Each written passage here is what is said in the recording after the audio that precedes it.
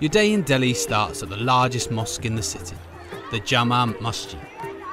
This imposing, richly decorated masjid is one of the largest Muslim places of worship in India. From here, move on to the Chandni Chowk market. Having first appeared in the 17th century, this popular market, where you can buy anything from traditional food to a wedding dress, spreads over an entire quarter of the city. It bustles with life, always full of people, sounds and colours. It is a good reflection of Delhi itself, historical, yet anything but faded. Dating back to the 1640s, Delhi used to be the capital of the Mughal Empire, under the rule of Shah Jahan. Today, it is divided into two main parts, the old and the new.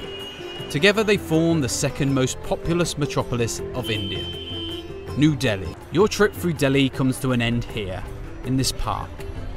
It lies in the middle of Connaught Place, which is considered to be the heart of the city.